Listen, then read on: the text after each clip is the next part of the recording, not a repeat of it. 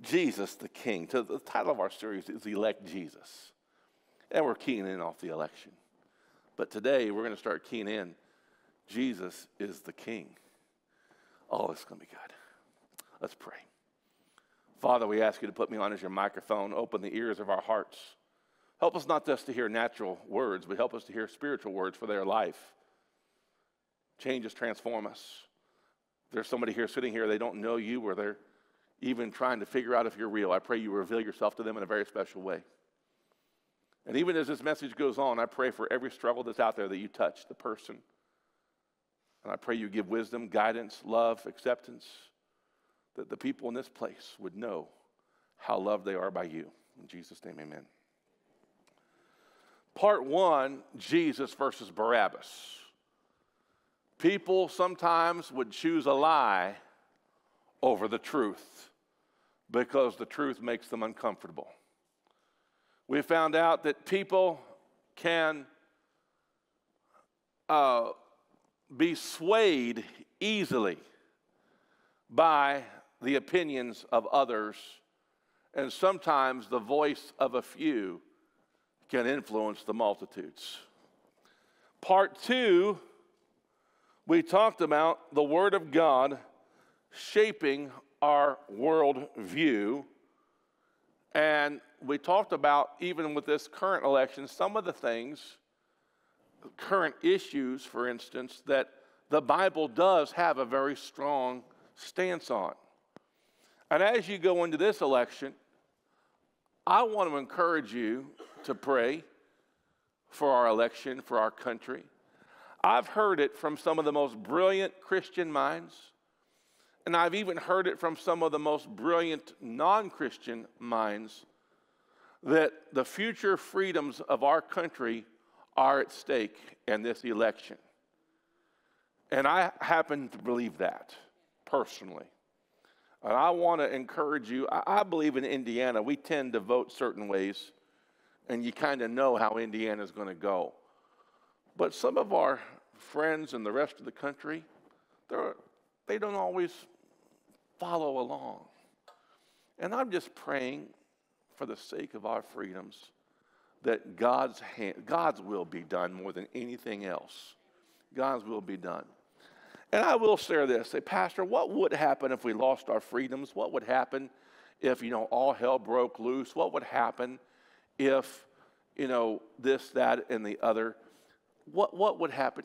Jesus is still the King and the Lord. We're going to keep having church. We're going to keep doing what we do.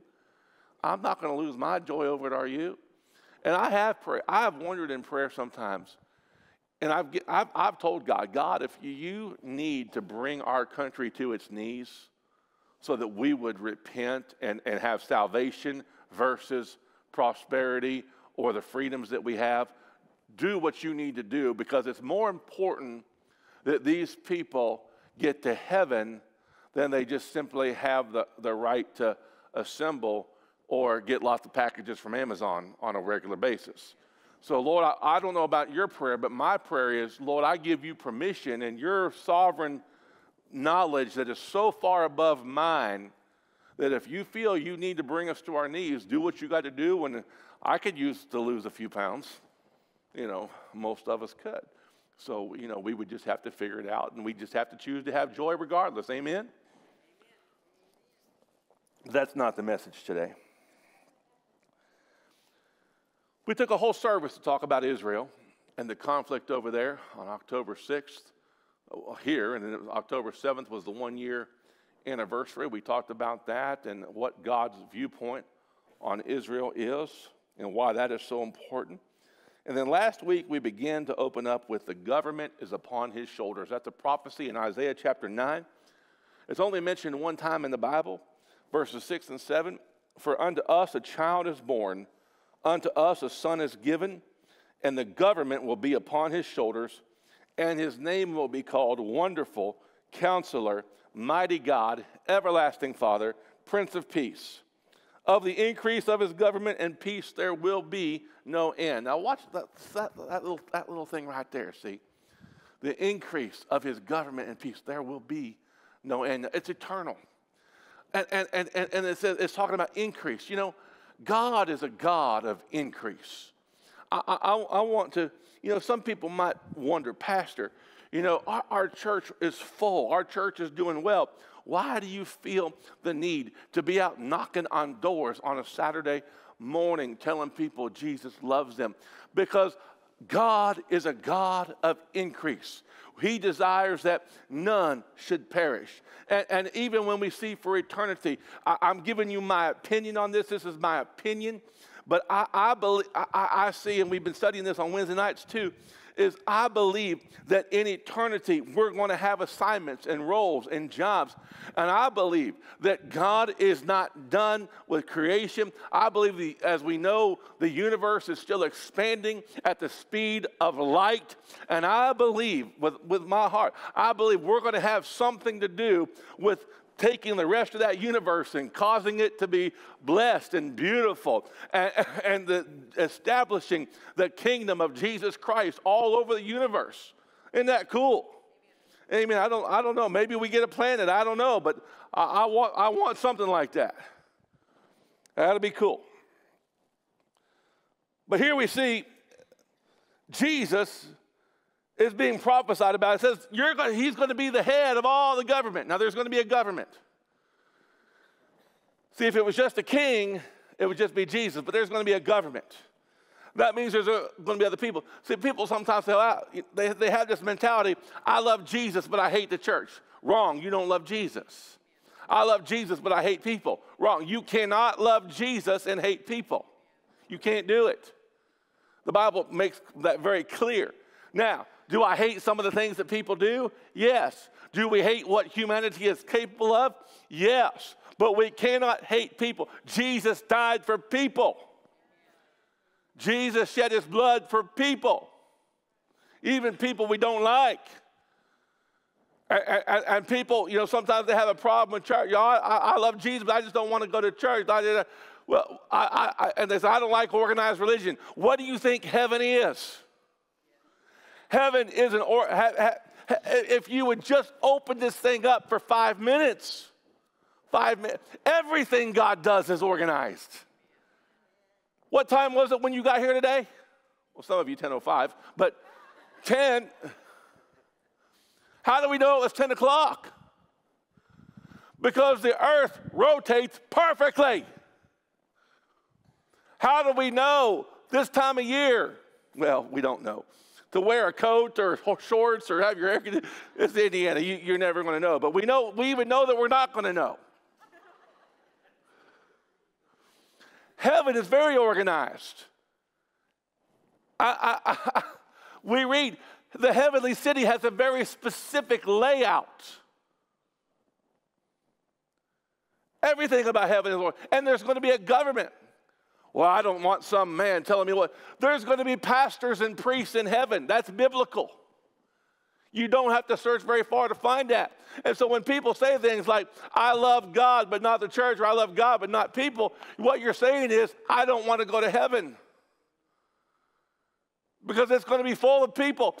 And if you think other Hoosiers make you uncomfortable, wait till you're in heaven with some former Muslim. Wait till you're in heaven when the Pakistanis get to lead praise and worship. It's going to be awful. I'm just going to prepare you.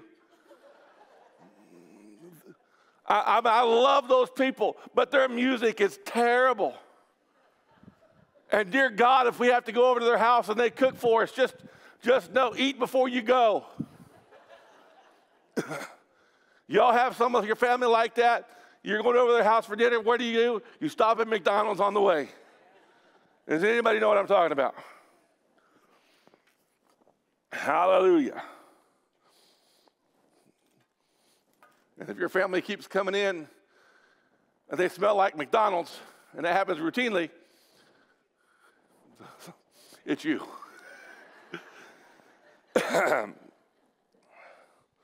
So we're just in the introduction so far. As you can tell, I love this stuff. But Jesus is king. Number one, we're going to look at 3 points today based on Jesus being king. Number one, the timing of Jesus is not the timing of man. I want to take you back to the triumphant entry. It's called the Passion Week, the week before the crucifixion and the resurrection of Christ. And on a Monday, Jesus rode into Jerusalem on the back of an unbroken donkey. That's a 5-part series right there. When you think of the miracle that Jesus rode an unbroken colt, and that thing did not buck him off, that is miraculous. And he's riding into town, and for the last 3 years, he's been healing everybody. He's been feeding everybody. He's been defying the religious system of the day. He's been confounding everybody. His teachings are amazing. His miracles are astounding. They've heard about this guy walks on water. This guy calms the storm.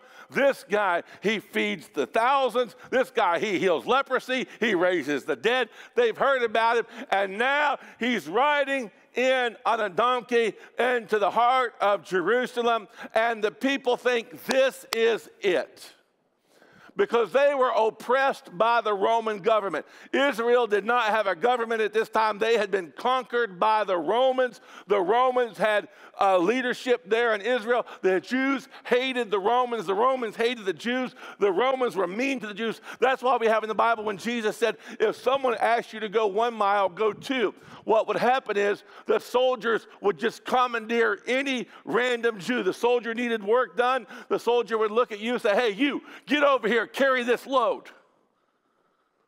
Hey, you, give me your coat.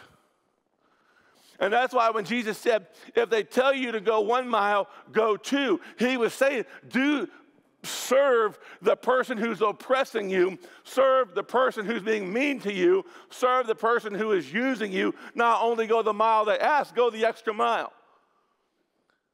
You know, we need to put that mentality. We got to start remembering Christianity has a conduct that goes with it. You see. And I'm all for, I appreciate the blessing of God that comes on us as a result of working the principles of the Word of God. There is a blessing that comes on us when that happens. But don't ever think that the blessing is the only part of Christianity. There is a love and a sacrifice for your fellow man.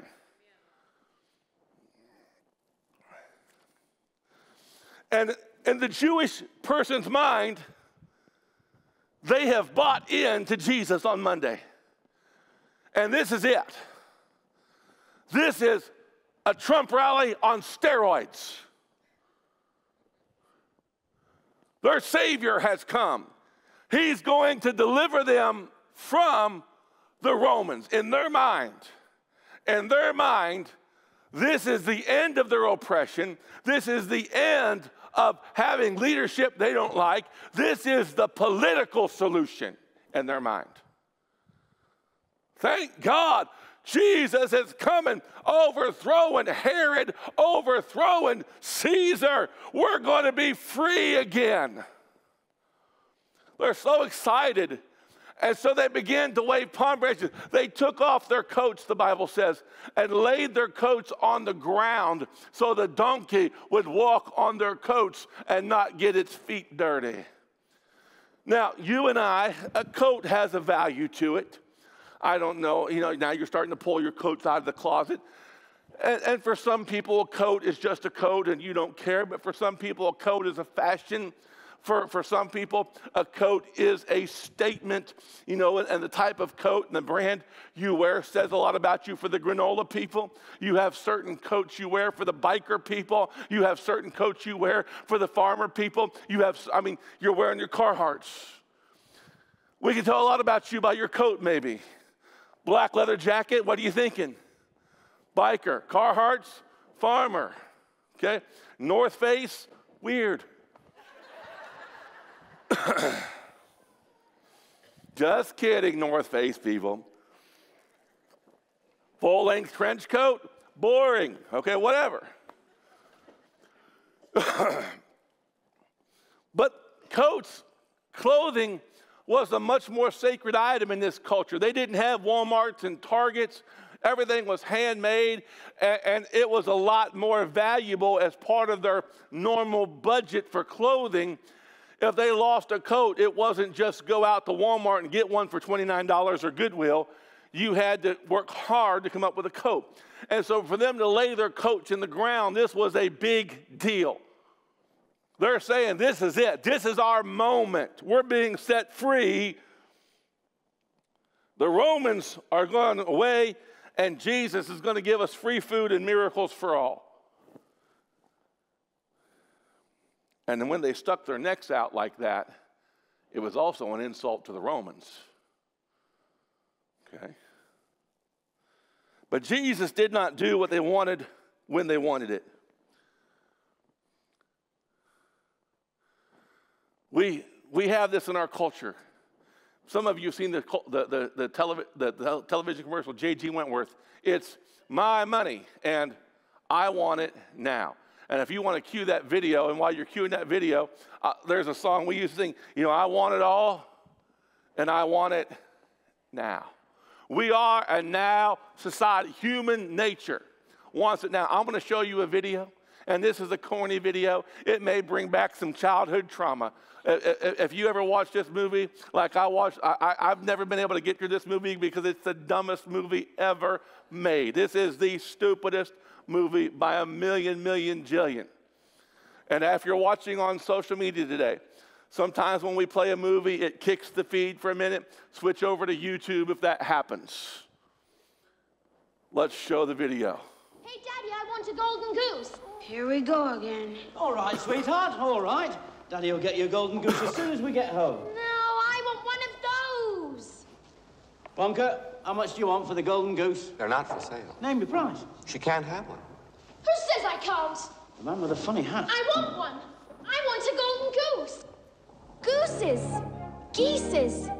I want my geese to lay gold eggs for Easter. It will, sweetheart. At least 100 a day. Anything you say. And by the way... What? I want a feast. You ate before you came to the factory. I want a bean feast. One of those. Cream buns and donuts and fruitcake with no nuts, so good you could go nuts. You're gonna have all those things when you get home. No, now! I want a ball. I want a party.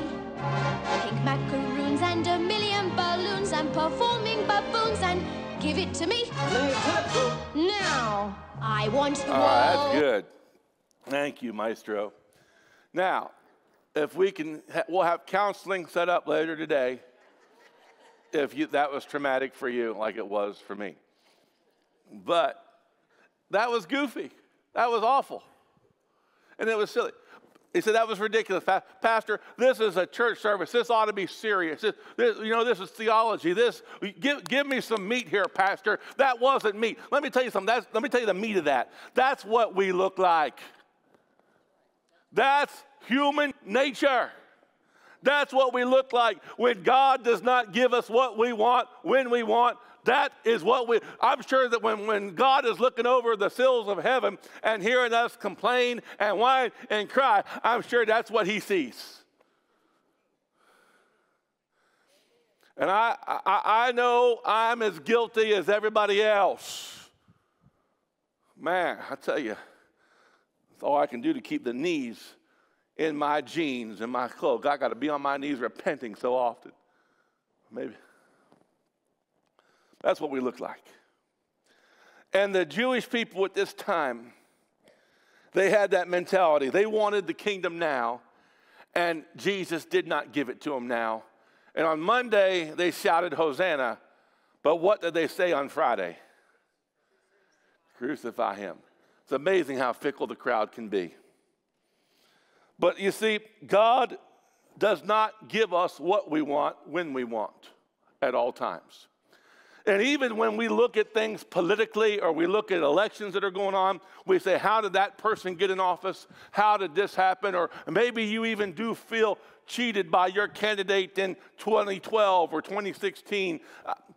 But I'm just here to tell you, in the kingdom of God, you're not going to always get what you want when you want it. I would like to be able to guarantee you a golden goose, but I cannot do that. There's two words in the Greek. One is kairos, one is chronos. As a matter of fact, kairos is interesting. We have a group called Kairos at our church that goes into the prisons. They're in there today.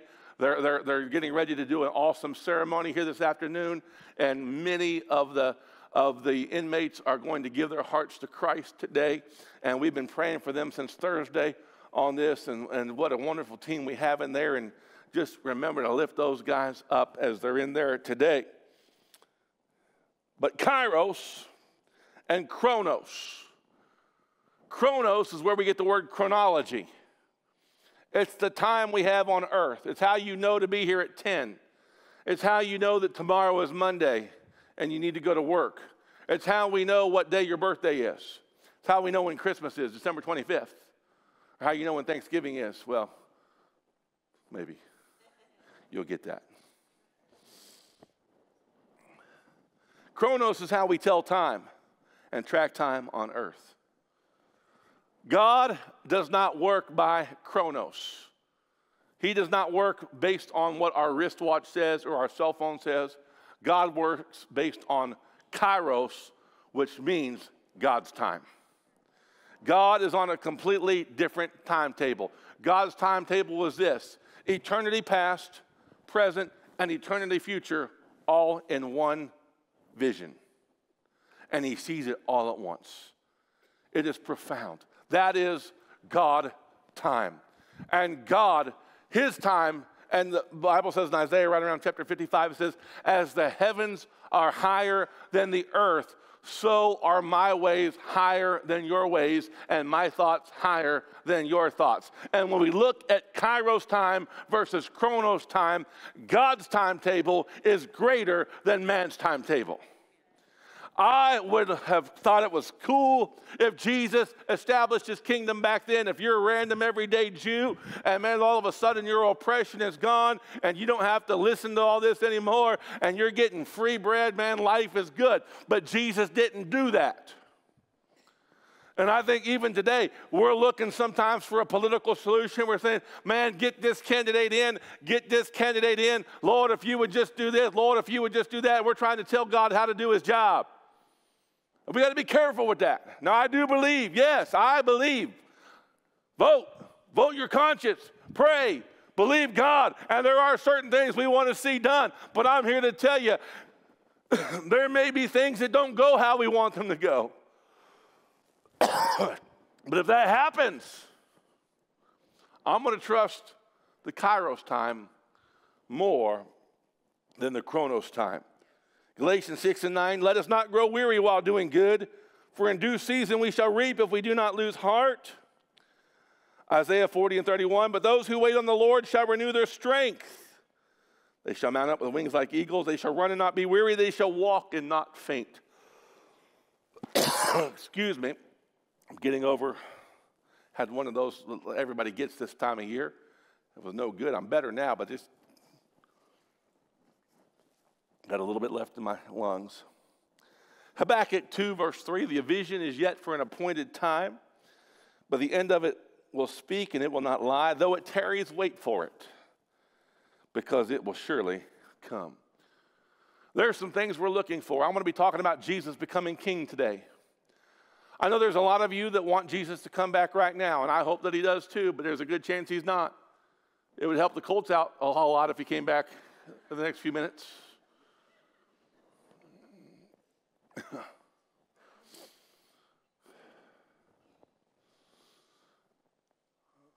But sometimes we're saying, Jesus, come back, and it's almost like those Jews back then.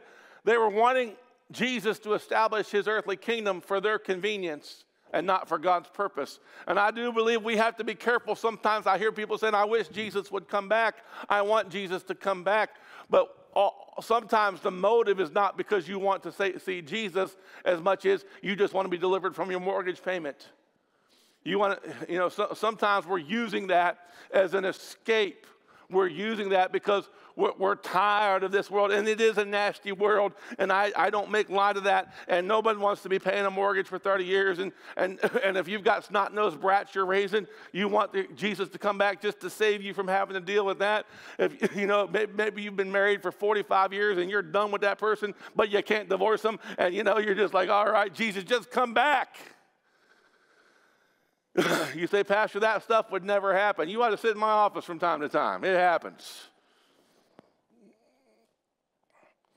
But you know, I don't want Jesus to come back just to spare me from some temporary hardship. I want the timing of God and the plan of God. The last thing I want to do is have Jesus come back and people miss heaven because we didn't go tell.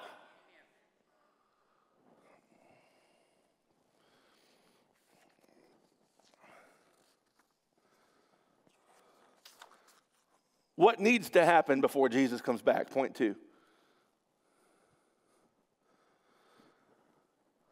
There was this old school kind of soothsayer to a king, whether you call him a prophet, an astrologer, whatever he was goofy. And the king had a mistress, and the prophet came to him and said, your mistress is going to die. And sure enough, the woman died a short time later. The king was outraged. That was his favorite mistress. And he was just upset that that prophecy came to pass. So he called the prophet in. He said, look, I don't like you, so I'm going to tell you what. I have the power of your life in my hands. Prophesy to me, prophet. When are you going to die? And the prophet said, well, I'm going to pray right now. Okay, I prayed. Here's the deal. I know that whenever I die, you will die 3 days later. Anyways, you'll get that tomorrow, some of you. When is Jesus coming back? When is he setting up his kingdom like we want? Well, the general rule of thumb we use when we discuss this is Matthew 24, verse 36. Nobody knows the day or the hour. It amazes me that there are still people trying to figure out the day and the hour. And they try to have a presence on social media and in churches, and they try to say, oh, it's going to be this, it's going to be that. What part of nobody knows the day and the hour do you not understand? Let me repeat that. Nobody knows the day or the hour. But how close are we? Well, we're close. When your child asks you, how will I know when I know it's the right one to marry? And our token answer is what? You'll just know. Doesn't work out about 50% of the time.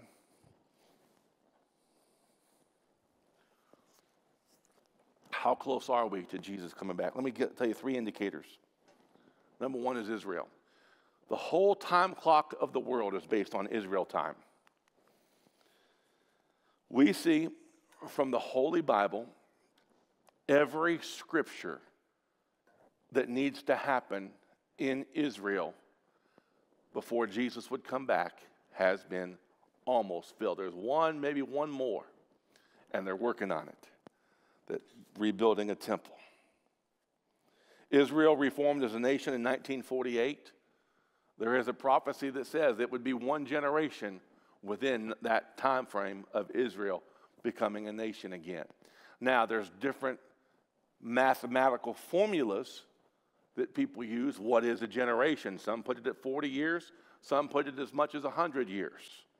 Bottom line, soon. Israel dominated the Six-Day War in 1967. It's currently fighting on 7 different fronts, and her enemies have been emboldened by foolishness. And bottom line, we know that one of the things that's going to happen is that the whole world is going to gang up on Israel as part of one of the last things that happen before Jesus takes over. The Messiah, Jesus, every messianic prophecy has been fulfilled except those having to do with the second coming of Christ. Every one has been filled. The book of Revelation. All technology is in place for every aspect of the book of Revelation. There's so much of the book of Revelation we could not have understood 50 years ago. or 100 years ago. There's things, like those not having the mark of the beast, which would be on your wrist or your forehead, not being able to buy and sell in this time of pre-Armageddon. And what do we see today? I mean, people thought that would be a microchip or something like that. Where do you hold your cell phone? If you are John the Revelator, you're John the Revelator, living in about 60 to 70 AD, you've never seen electricity, you've never seen cars, you've never seen airplanes. There is no telephone, telegram, telegraph, nothing. And you're trying to describe a cell phone. How do we do business? Anymore, I mean, Google Pay, what do? You just put your phone on the little pad and it pays for you. My goodness. When the two prophets come in the book of Revelation to preach that the world's going to hate, the Bible says the whole world is watching through a lens, through an eye. What's an eye? It's a lens. How does the whole world get to see one event today? It's there. When you begin reading the depictions of these descriptions of the book of Revelation, of these horrible explosions and the earth being rocked, it's like, oh my gosh, that's nuclear war. Everything in the book of Revelation is in place. It's there. It's there. It's possible. We have an economy becoming more and more dependent on each other. We have television and satellites, nations emerging that would easily be the 10-horned beast. We have the United Nations. We have, in other nations, they have what's called a social credit score. This is happening in China, other places. I mean, it is just, when you begin to read about it, it's amazing, based on how your views line up with the government views, gives you certain social permissions in life. You can't travel if you don't have a certain social score. You're being forbid to do business if you don't line up.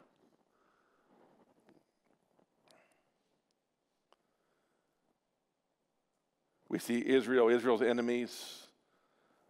We know there's going to be a global crisis that's going to precede the Antichrist coming to power.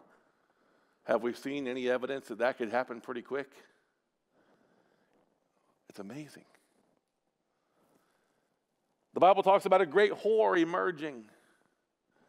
There are different speculations about this great whore. But when you read the descriptions of her, and you look at our modern day entertainment and so many things that we exalt and how quickly people rise to the top, it doesn't take a stretch of the imagination to realize when the time comes, it's not going to be hard to make it happen. The church, there's basically, I think, two things left the church needs to do before Jesus comes back. Number one is Matthew 24:14 says the gospel shall be preached to the entire earth before Jesus comes back. There's 13,000 people groups on this earth, 8 billion people, and we have reached about 90% of them. 90%. The gospel is available in 99% of languages to cover 99% of those people. And the gospel is available to 90% of the world's population. We have in the missionary vocabulary something called the 1040 window. That's the section of the earth that's between 10 degrees latitude and 40 degrees latitude. And between those 2 degrees, we have the bulk of the unreached people groups in Iraq, China, Iran, India, and North Africa. And that's why Jesus said in Matthew chapter 9, pray the Lord to send laborers to the harvest. I've seen it with my own eyes. And this church we are so blessed. The Lord has allowed us to be a part of this. It's hard to describe, ladies and gentlemen. But to be in Pakistan, and as far as you can see, people standing shoulder to shoulder with no space in between the rows for hours. The last time I went, it rained, and they were standing in the rain. And in a simple, you might not be able to comprehend this, but I only preached 20 minutes. That's all their attention spans, that's all you can do. And a 20-minute message.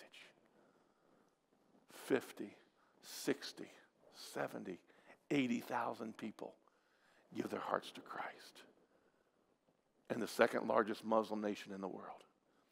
And that's happening in so many Muslim nations. Pastor Kim Norris from Bloomington is coming to our Living Waters Conference to speak. He goes to Indonesia, the #1 Muslim country in all the world. And he's saying, Pastor, they're getting saved in Indonesia. We are making progress. The gospel is getting out. You say, let me help you for just a moment. Be careful the Americanism. That's nice, Pastor, but I came for a nice message today. That's your problem. That's your problem. If we hear about this and our heart doesn't just go, oh God, make me part of the solution. Oh, ladies and gentlemen, that's a heart problem. That's a heart problem. We need to get full of Jesus to where it changes how we see the world.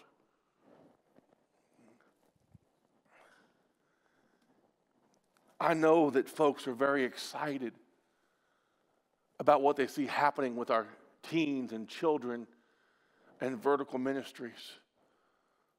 And I don't want to just, I don't want Steve to get a big head or anything. But the man has sacrificed so much to lead these kids. You know how much Steve gets paid from this church to do that? 0. He's given up business opportunities, money-making opportunities. He slowed the pace of his business life down so he can be more available to they're going to a movie after church today to take them to encourage their faith. He texted them all hours of the day, loving on them, being there for them, going to their games, their sports events. And he's so driven because he understands that if we don't reach them, the world's not going to. Please don't ever let yourself be guilty of only a self-seeking Christianity that says, well, I got my fire insurance, so Lord bless me, and my name is Jimmy, I'll take all you can give me, and then please come back before it gets too hard. And quite frankly, that's the way a lot of us think. But we have to have a heart that's been transformed by the gospel that says, unless we are part of reaching others, it's not enough.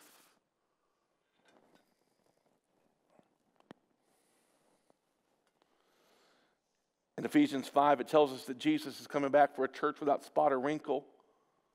Now, there's 2 ways to look at this. If that means we got to get all y'all 100% clean and living right, stop cussing and live 100% holy before Jesus comes back, he ain't ever coming back.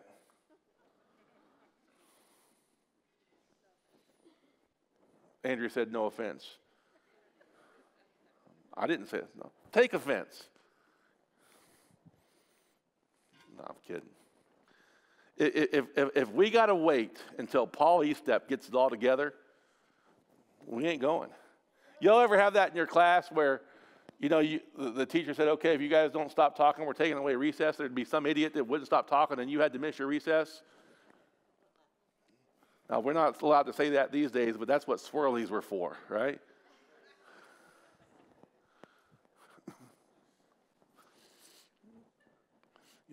Y'all ever have that one person that ruins it for everybody?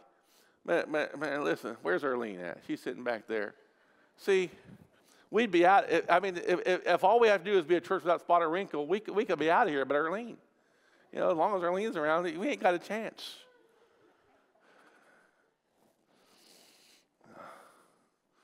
Well, the fact is, as long as I'm around, we ain't got a chance. So if we're waiting for moral perfection, that ain't going to happen. So the way he comes back for a church without spot or wrinkle is we've got to be washed in the blood of Jesus. It's by the grace of God. We are the righteousness of God in Christ. That's the only way we're going to fulfill that.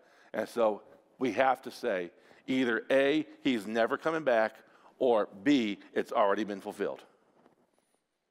I'm going to go with B. You with me?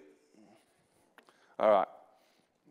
And that leads us, lastly, John 14:12, Jesus says, greater works shall you do than these. The word greater there in the Greek is the word meson, means larger, more, or elder. In John 21:25, it says, all the books in the world at that time could not contain the works of Jesus. And Jesus says, yet you're going to do even better than this. So I wonder, have we seen a day where we've done greater miracles than Jesus? And if we talk about greater as far as the magnitude, I don't know that we have.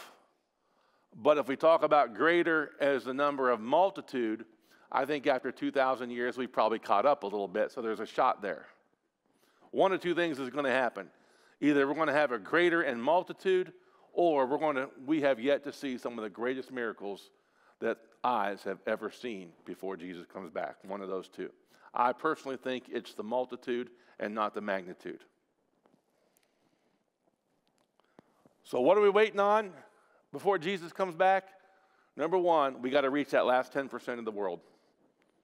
And number two, we have to make sure that greater things than Jesus, as far as quantity or quality of miracles, has happened. And I'm guessing it's quantity. And we might already be there by now. Who knows?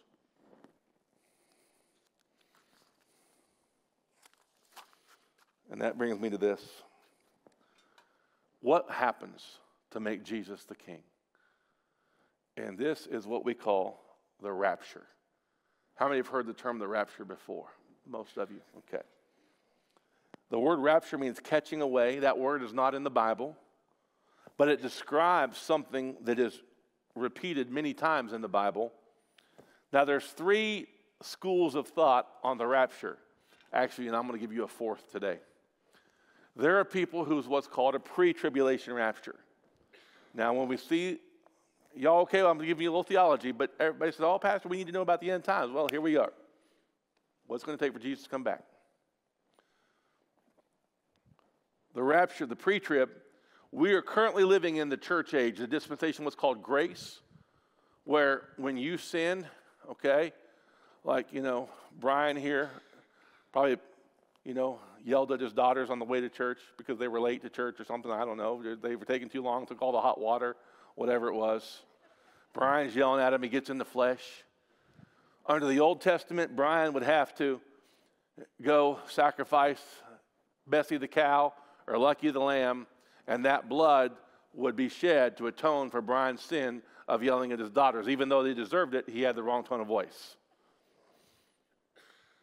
We're in the dispensation of Jesus. It's after the cross. We have grace, so that we're saved not of ourselves, not of works, but by grace. We've been saved through faith in Jesus Christ, that though we've sinned, we're justified just as if I'd never sinned. We are the righteousness of God in Christ. Even though our righteousness is as filthy rags, we have free access into the throne room of heaven, direct access to God. You can call out the name of Jesus anywhere, anytime, any place. He heals you, he hears you, and he responds.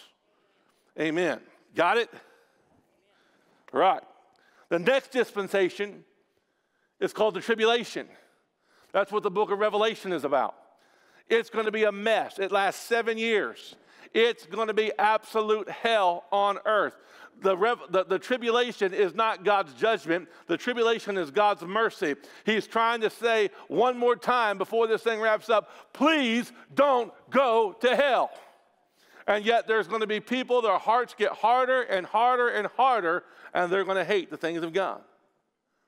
Now, what the rapture is when the church, Christians, born-again people, are taken out of this world system.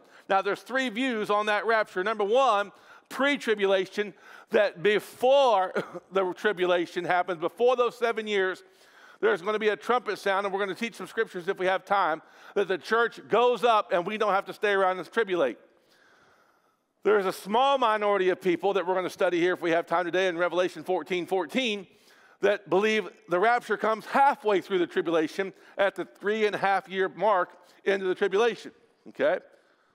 And they have a valid scripture for that, Revelation 14:14. There are others who believe that you got to stay for the whole 7 years, and he who endures to the end shall be saved, and only at the end of those 7 years does Jesus rapture the church. Okay, those are the 3 prevailing thoughts. One of the main scriptures we have, 1 Thessalonians chapter 4, verse 13, verse through 18. Paul speaking, he says, I don't want you to be ignorant, brethren, concerning those who have fallen asleep. In other words, those who have died, lest you sorrow as others who have no hope. You know, Paul is telling us, hey, you don't have to be sad when somebody dies. Now, of course, it's bittersweet. It's going to be sad for a little bit, but you don't have to walk on in depression the rest of your life because you lost a loved one. If they knew Jesus, they wouldn't come back to your sorry butt if they could. Well, we were married for so long, and we were great friends and all that kind of stuff. They ain't coming back. They're waiting for you to get there.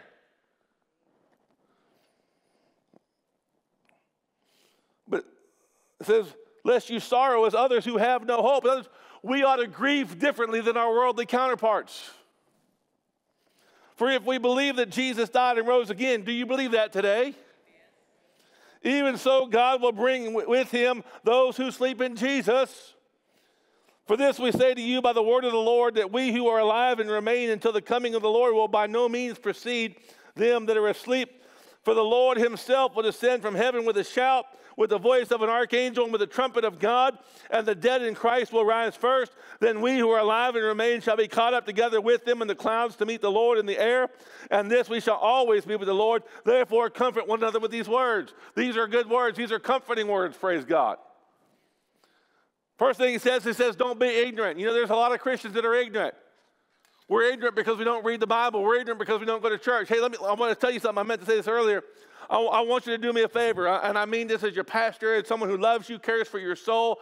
God gives me a vision every year for this church, for you, and I want to share something I think is important for you. Every now and then you have to miss church. I get that. That's part of life. When you miss church, watch it online. Go back and catch up later.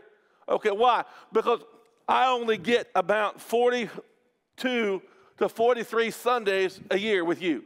By the time I'm gone for some mission trips, by the time I take a couple weeks off for vacation myself, and then the times you miss that type of thing, those words, I believe the words we have, this is not just a pep rally. This isn't just making you feel good. This is vision. This is the direction that I believe that God has for us collectively and for us as individuals. So if you missed, go back and read it, or go back and get it online and stay with it. One of the things, every pastor hates this. Someone comes up, Pastor, you should preach on such and such. Brother, last Sunday, I did a 7-part series on such and such. You know, or what's even worse is they say you should preach on such and such, and you just preached 8 weeks on such and such. And they're telling on themselves, I wasn't in church for 8 weeks. Every pastor is like, oh my goodness gracious, we walk in love. You know, we're not like some of you sweet ladies that when you say, oh, bless your heart, what you really mean is, aren't you stupid? We don't mean that. But don't be ignorant. He says, don't sorrow. We ought to grieve differently than the world grieves. It says the dead shall rise first. Now, what Jesus said to the thief on the cross really gives some insight in this. Remember what he said to the thief on the cross? Today you'll be with me in where? Paradise. Praise God. The dead, those who go, the Christians who go before you and I, they go up. Isn't that good news? You know, there are some people, atheist people, they say, oh man, when you die, you just stay in that, you just stay 6 feet in the ground all the rest of the world's eternity. No, you don't. Everybody's going to live forever. You just get to make a reservation, smoking or non-smoking. There's going to be a shout. Let me tell you something. Boring Christianity is for the birds, all right? There's going to be a shout. We ought to be excited about the things of God. And I'm going to tell you, when Jesus comes back, he's coming back, and it's going to be a big woo-hoo, buddy. I don't know if he's going to go a woo-hoo, a yee-haw, what he's going to do, but there's something coming. There is a shout. Ladies and gentlemen, heaven is exciting. Men, I want you to understand something. Heaven, and sometimes we think church, oh man, we real kind of boring. We just go kind of be quiet, just kind of stare at the wall a little bit, and just kind of get through it for an hour and a half and keep the wife off our back. That's not church. Man, church is exciting. The Word of God is exciting. Watching people be plucked out of hell and given an eternity in heaven is exciting. Watching families transform is exciting. Watching teenagers, how many testimonies have we heard up here? I was suicidal. I was depressed. I was wanting to run away. My life was about to come to an end, but then Jesus found me. Church is exciting.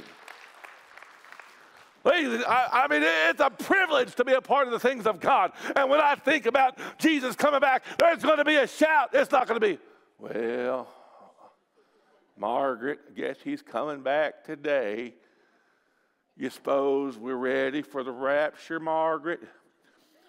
I don't know, Vern. Man, get some passion in your faith. Get some zest. Get a little kick in your step. You are a Christian, a blood-bought, born-again, heaven-bound, Holy Ghost-filled, devil-stomping man or woman of God. That's who you are. He's coming back with a shout, not a whisper. There's going to be a trumpet blast. I love it. We who are alive and remain shall be caught up. That means we're going up, baby. We're going up. Those of you, many of you, who always wanted to dunk, and you could not, this is your chance. Mike, Ed, your prayer. Lord, when you come back, please let me have a basketball in my hand, and let me get one in on the way out. But if you don't, I'll tell you all about it for eternity. How good I was. Emphasis on was. We will meet them in the air. Now, at the point of the rapture, Jesus is not coming back to earth yet. He's coming to bring us up, but he ain't coming down just yet.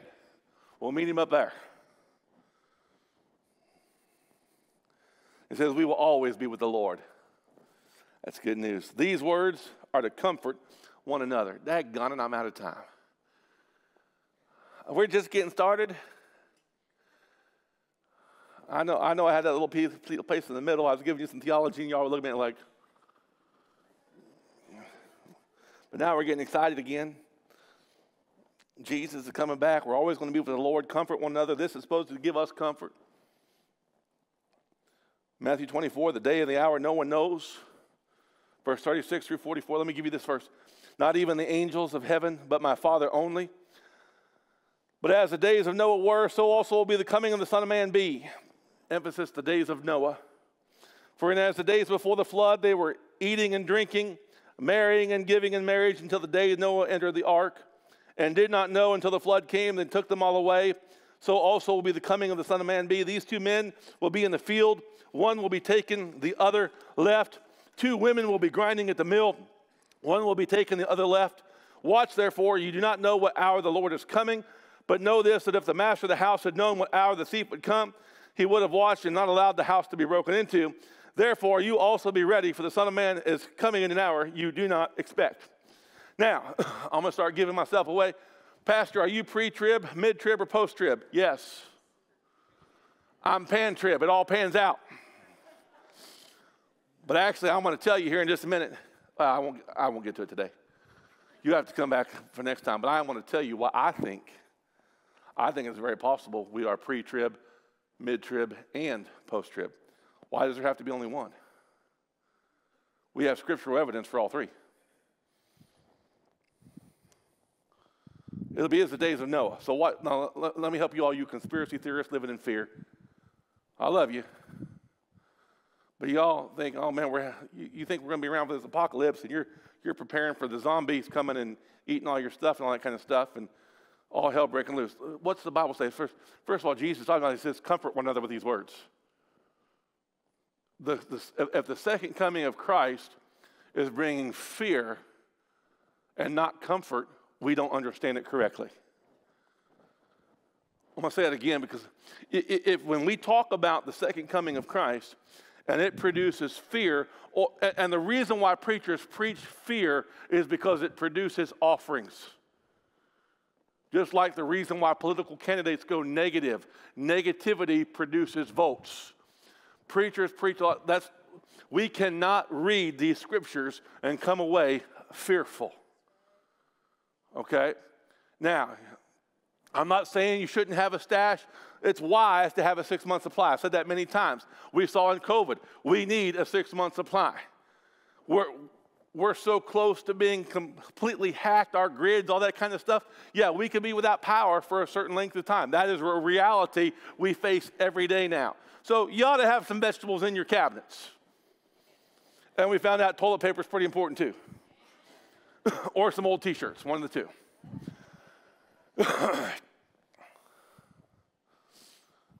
But the rapture, talking about the second coming of Christ, watch this now.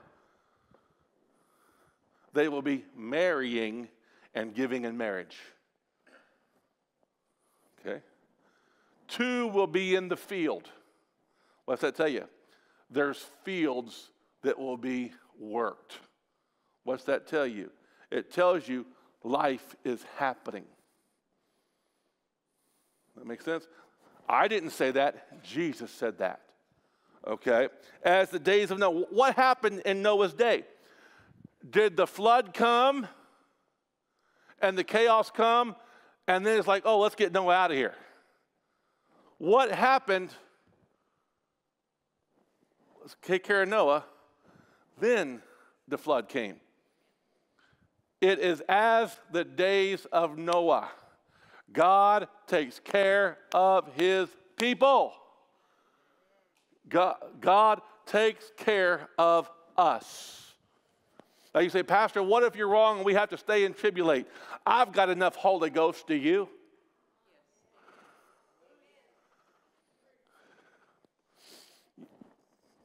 Can I just be, listen to me. We need to settle this. We need to settle this. Now, I mentioned Pakistan. We drive by terrorist camps. They say, let's see over there? That's a terrorist training center. They get a hold of me, that's bad. Is that possible? Yeah. What would you do? Andrew be like, hey, I'm free. I'm not going to ransom him out. How much is he worth? Praise God. That's not what she'd be like. But it's real. It's real. I've settled it.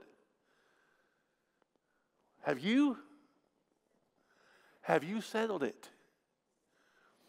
If you had to go through extreme hardship, would you keep your faith, or would you cry out in doubt and unbelief? Settle it, man. The worst thing they can do is make you uncomfortable for a while and then send you to heaven. Settle it. Settle it.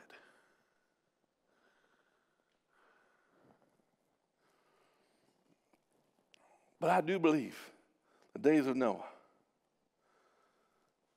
2 women grinding at the mill. One will be taken, the other left. Well, if they're grinding at the mill, there's food. Y'all catch that?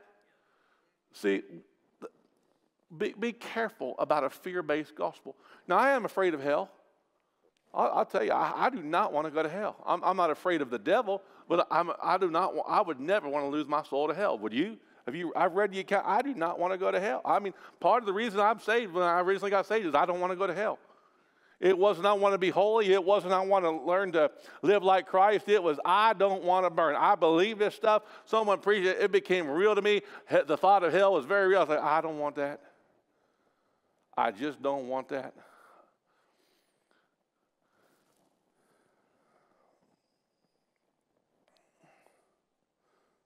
Well, we'll have to pick it up here, because otherwise I can just see you're getting grumpy little tummies.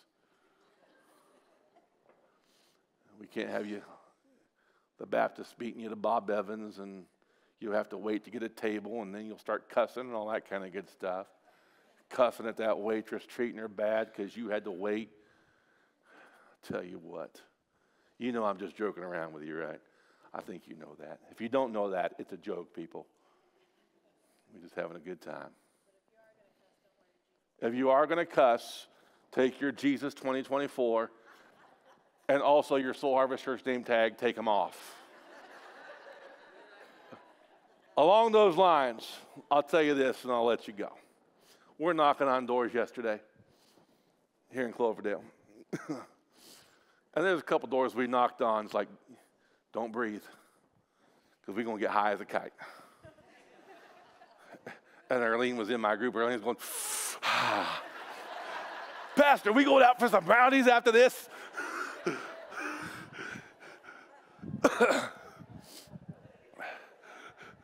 Pastor, I'm hungry. I got the munchies. Man, I love this evangelism. It feels good.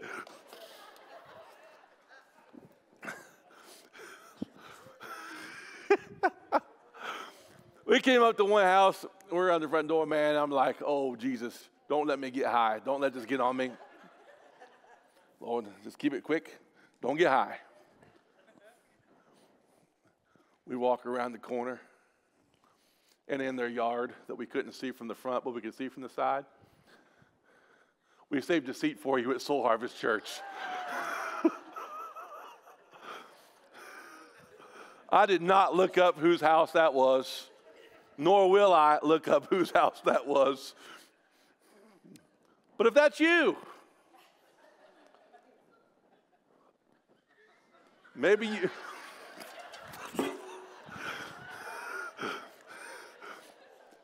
Say the blessing before you partake.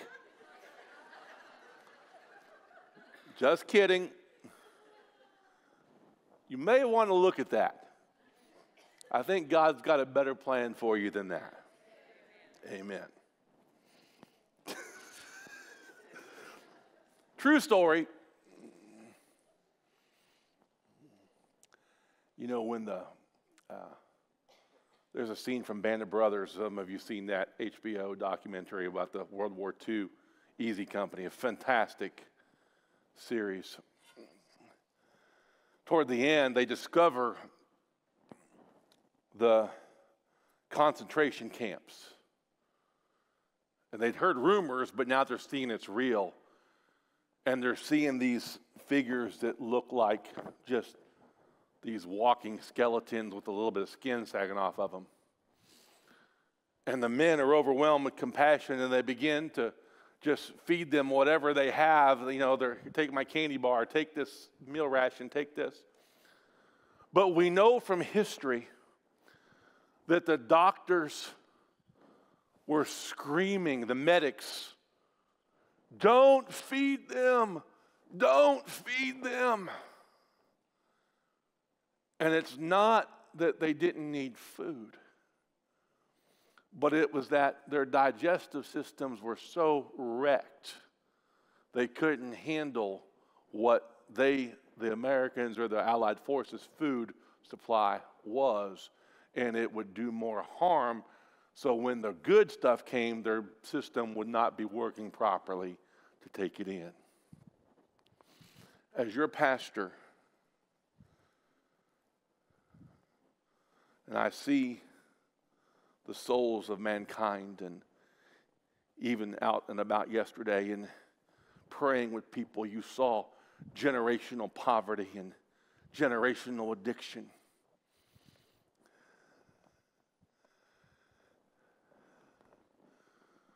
Sometimes we're starved.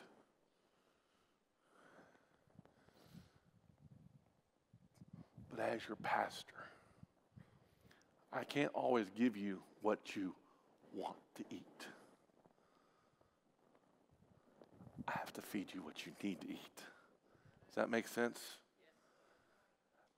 And as we're reading these accounts, and we didn't even, I ran out of time today. I cut off about 40% of my message before I even got here this morning, just so you know. It was.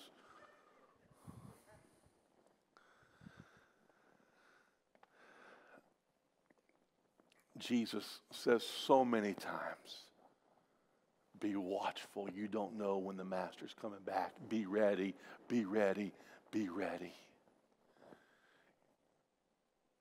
And I want to implore you with everything within me. Let's not have a diet of spiritual junk food. And let's not eat things that would be harmful to us. Let's get ready, because Jesus is coming. We don't know when, but at the very least, this life is but a vapor, and we'll all be standing before him very soon. Father, I ask you to bless these people. Thank you for the words that were ministered today, even the theology in the middle that we needed. We ask you as we go to sink these deep in our spirit and to help us to live our life reflecting that you're not just our fire insurance, but you are our Lord. We give ourselves to you. We ask for your help and guidance this week, your safety and protection, your encouragement, and your joy. Amen. If you need prayer, we have prayer partners down here. We'll see you out there. We're dismissed.